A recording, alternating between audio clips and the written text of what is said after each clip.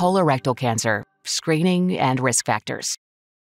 Colorectal cancer is caused by an uncontrolled division of abnormal cells in the colon or rectum. It is the fourth most common type of cancer in the U.S. So let's take a look at the risk factors for colorectal cancer, why screening is so important, and how this screening is done. A cancer risk factor is anything that increases your chances of developing a specific type of cancer. Colorectal cancer is more common in people over the age of 50, but is being seen more and more in younger individuals. People who have a parent, sibling, or child with colorectal cancer are at a higher risk of developing it themselves, especially if the family member was diagnosed before the age of 50. Those with a personal or family history of precancerous colorectal polyps, abnormal growths in the colon or rectum, are also at increased risk. And if you've had colorectal cancer, there is a risk of the cancer returning. Black and African American individuals are at higher risk, although the reasons for this are not fully understood. And about 2% of American Jews of Eastern European descent have DNA changes that increase their risk. If you fall within this group, ask your doctor about genetic testing for inherited cancer risk. Inflammatory bowel disease, or IBD, which includes ulcerative colitis and Crohn's disease, also puts you at higher risk. And finally, lifestyle factors like being overweight, being inactive, having a diet high in red meat and/or processed meats, smoking, and heavy alcohol use can all increase your risk of developing colorectal cancer.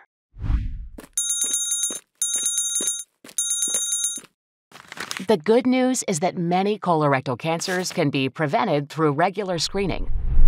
That's why it's so important to get screened. Screening can find precancerous polyps so they can be removed before they turn into cancer.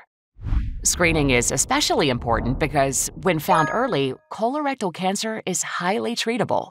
But these early stages of colorectal cancer usually cause no symptoms, so the only way to find out whether cancer is present is through screening. A colonoscopy is the best screening test available for colorectal cancer. In fact, many cases of colorectal cancer can only be detected by colonoscopy. Before the test, you will receive instructions from your doctor on what to eat and how to empty your bowels. On the day of the colonoscopy, you will receive medication to help you relax. Most people sleep right through the procedure. During the colonoscopy, your doctor inserts a long, flexible tube into your colon through the rectum. At the end of the tube, a tiny video camera and light allow your doctor to examine the lining of your entire colon to check for polyps or tumors. If any polyps are found, they can be removed during the test. It is usually recommended to start having colonoscopies at age 45. People at increased risk may be advised to start earlier. If you're unable to have a colonoscopy, your doctor can give you information about other tests and how often they should be performed. You should know, however, that these tests are not as thorough as a colonoscopy. And if a polyp or tumor is suspected based on one of these tests, you will still need to have a colonoscopy. Talk with your doctor about your risk factors and when you should be screened for colorectal cancer. A message from CancerCare. Learn more at www.cancercare.org/colorectal.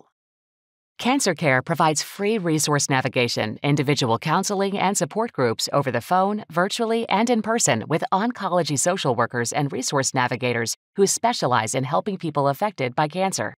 To talk with one of our social workers, call 1-800-813-HOPE. That's 1-800-813-4673. Our social workers can help you navigate the emotional, practical, and financial challenges of cancer. The content presented in this video is provided for your information only. It is not intended as a substitute for medical advice. We encourage you to take information and questions to your healthcare provider.